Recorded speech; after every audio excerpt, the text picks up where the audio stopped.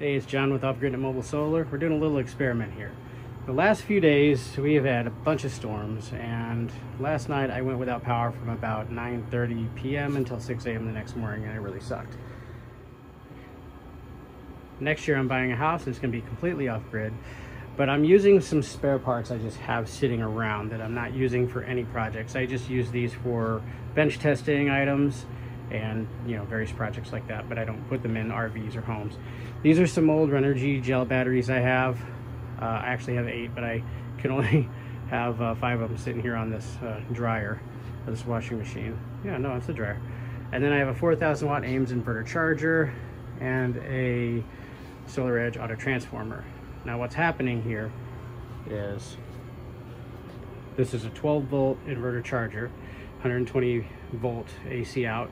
So I have that going into the auto transformer.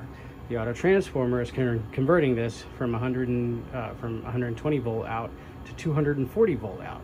And I'm just putting it in the dryer plug right there. So when the power's out, I'll cut the main breaker just to make sure nothing's backfeeding the grid, and I can turn the inverter on and I should be able to power the whole house. And we're gonna go ahead and try that right now.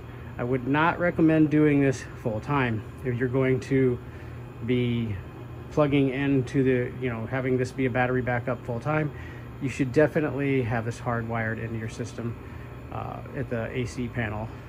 And but I'm going to be cutting off any critical loads or non-critical loads. In this case, I would be turning off my HVAC and only running just the basic electricity and things like that, so it won't be pulling very heavy loads. So this inverter would actually be bigger than what I need. But let's go ahead and give this a shot, see what happens. I'm going to go ahead and flip the main breaker and we will be in darkness. Okay, here we are at the main breaker, and I'm going to go ahead and cut the breaker now. Okay, we have no power in the house right now. One moment. Okay. Now it's still a little bit of daylight left. Now I'm going to go ahead and flip this on, and we should get power in the whole house.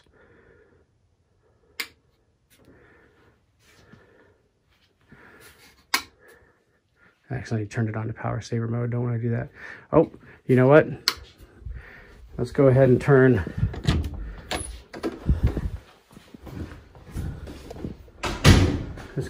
off the HVAC, because I don't want to try to run that. Although it will run, I'm not interested in killing that battery bank so quick. So we have that's the dryer. That's where the power is going to be coming in at. And so here's our HVAC right here. So let's go ahead and that's the furnace, so we can turn that off because it's hotter than hell outside. We don't need it. So basically those are the only loads I don't want to run. So let's see what happens. So we're going to turn this on. It should go into, oh, see, there it went. Power's back on. Here we are, full power. We are running on battery. As you can see, everything is running.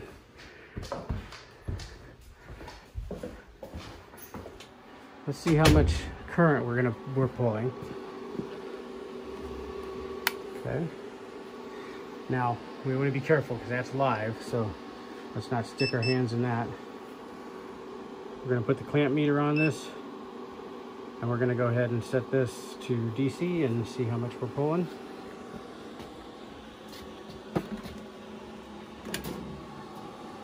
So we are pulling 111 amps.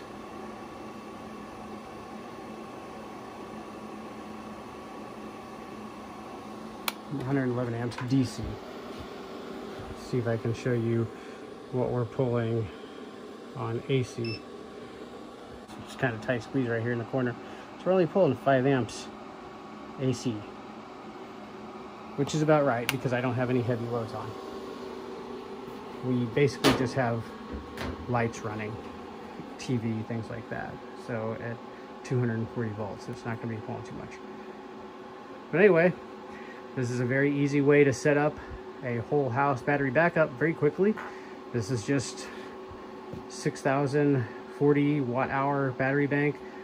Technically half of that because they're gel batteries, so you can only take these to 50% capacity, but these are for battery backup emergencies, you know, short times without power. One 4,000 watt Ames inverter charger and an auto transformer.